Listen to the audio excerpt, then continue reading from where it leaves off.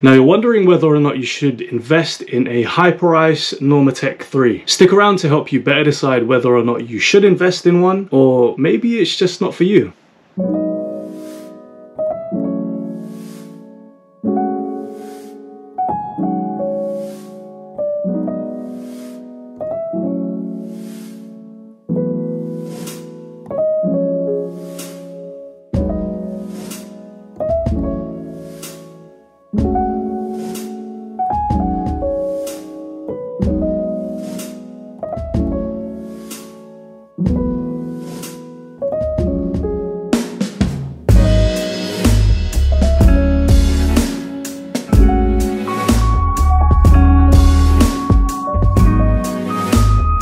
Now, I do understand that I have my phone here. It's just a reminder of the topics of discussion I'd like to convey over to you guys, because I do forget certain things, so please bear with me. Also, the product that I'm about to review is not sponsored by High Price or Normatec themselves. It's upon my own accord. It's not paid ad also. This video is not a paid ad. Basically, I'm not sponsored for doing this product review or this video. In some ways, you can categorize this as a reliable source, and I'm not trying to sell you guys anything, right? So, with that being said, I believe one of the most important things about this is the sizing. To let you guys know, it was a gift. It was a gift, a Christmas gift, and I've been using it since. So I didn't buy it myself. And I'm saying all of that to say the sizing on High Price's website itself, it disclaims that they have intuitive compression boots or intuitive technology. I believe in a nutshell, what they're trying to say is that it will contour to your legs, or, well, in this case, it is a compression boot. So it's gonna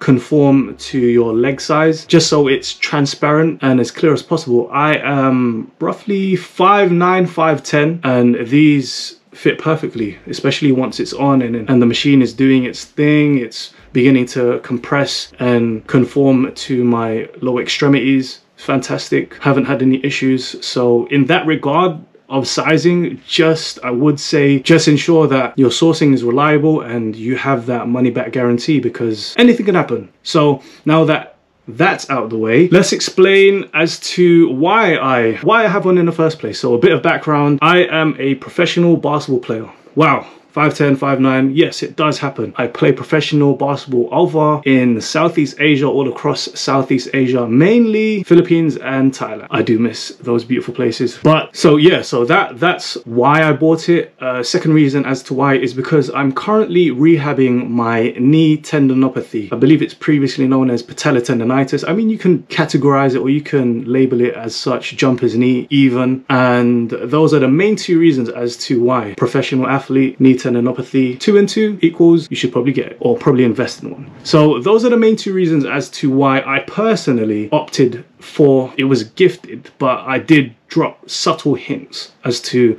me possibly getting one. Now, to get into the gist of everything, the nitty-gritties, the pros. Let's flat out talk about the pros. Why they're amazing. So I believe the number one thing for me is that you can do other things while the machine does its work. And what I mean by that is, for example, I could be brainstorming, or I could be watching something, or I could be reading a book. If you're journaling even, so let's take reading a book as an example. If you want to catch up on your reading, then the Normatec, you just literally need to slip on the compression boots and you're good to go. You can set it to 30 minutes, you can set it to an hour even, or you can re-loop the 30-minute cycles or the 1 hour cycles, and you're good to go. You can focus, or you can direct your focus on different things you need to get through in the day. That's one of the great reasons to pick or to opt for this compression boot. Let's just call them the Normatec for review purposes. And so another reason as to why this Normatec is fantastic is because it allocates time to your recovery, given that you guys are actually giving time to recover. Because as a parent myself and an adult basically, or let's move those two variables out of the way and just focus on athletes and sporting itself. If you allocate time to your recovery, then this is the perfect, if not one of the perfect tools to allocate to the recovery. And having the recovery boots themselves remind you that, oh wait, I actually have these boots, so let me leave spaces and moments in my day to focus and allocate recovery time. So that's also another pro as to why these are fantastic. Allocating time is essential, especially for a pro athlete, or I would say if you take it seriously. And that leads me on to this next point. It reminds you to take your recovery seriously. So aside from allocating time to recovering, taking recovery seriously, this implements another step in guaranteeing that you're actually doing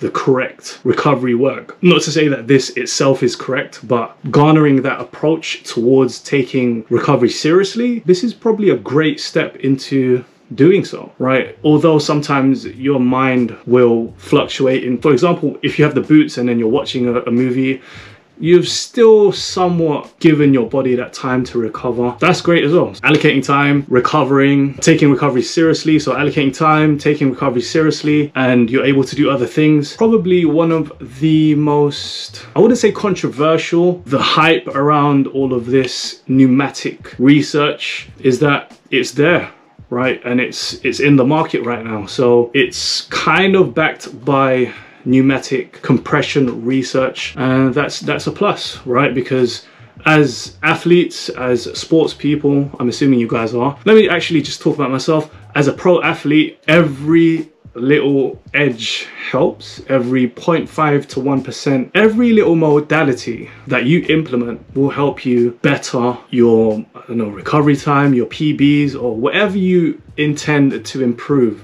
as an overall goal in your journey as an athlete. It is backed by research, given that the research is somewhat in its infancy at the moment, and a lot of the research is subjective. And yeah, you could make the argument that a lot of the research is not direct, but even though it's indirect, what am I trying to say? There's research as a whole. There is compounding research. Gradually, it's improving as we speak.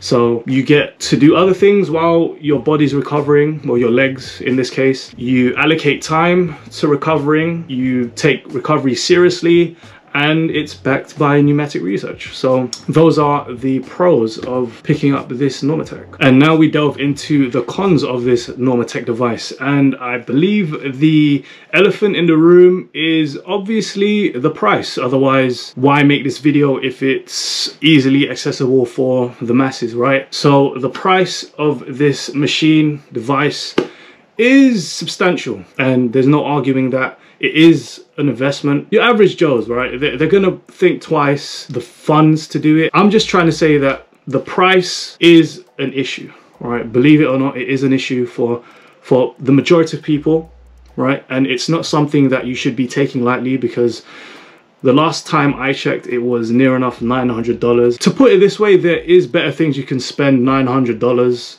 or £899 on. So the price, all right, and factoring in my lifestyle and what I use it for, the price for me was, it just is what it is. It's something I had to deal with, or I have to deal with, right? Even though it's a gift, I was going to get them myself anyways. So that's one of the cons. It is, you could look at it as being overpriced, but if you live a healthy, active lifestyle, right, and you're not just doing this just to do it, or if you follow a regimen and you take your health seriously, or your well-being is top of your priorities, then by all means, I don't find a ceiling on price. Yes, there are certain things that will have you dumbfounded. It is your well-being after all, right? That is a con. The price is just ridiculous. Secondly, a reason why you shouldn't invest or think about investing in this is also a pro in itself, in that time, or time management. Not everyone has that luxury to set aside an hour or two, because if you really think about all the factors needed to use a Normatec, especially myself being a new parent, parenting scene, and just adulting life in general, more so professional sports life, allocating time and having that time. For example, you set aside an hour to use a Normatec. It still takes roughly 15 minutes to set everything up, to get in and out of the Normatec, and to, if you're like myself, put everything away, organize a little bit. So an hour of your time is really, if you want to have that great recovery session to yourself and be mindful of everything you need to get sorted, then an hour really is 2 hours of your time. So time management is also a variable that you need to consider when purchasing one of these. Price, time, and the final one for me is the sanitary aspect.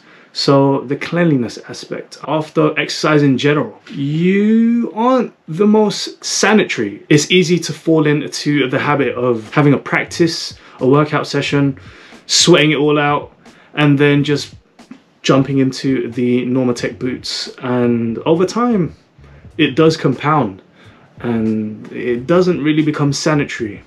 Especially on a hot summer's day, it can get sweaty in there. So those are my top 3 issues when dealing with a Normatec device. Outside of those 3 issues being price, time management, and overall sanitary topics or sanitization, I think charging it is okay for me because I keep it charged on the dock, or I keep the charging wire close by, so that really isn't an issue. I haven't had to transport it anywhere because I have a certain space or a recovery room. I'm fortunate enough to have a recovery room where it just stays in one place and all I need to do is keep it organized. That for me is not anything I need to worry about. I think for me, the boots have helped in the knee tendinopathy aspect of what I'm trying to recover.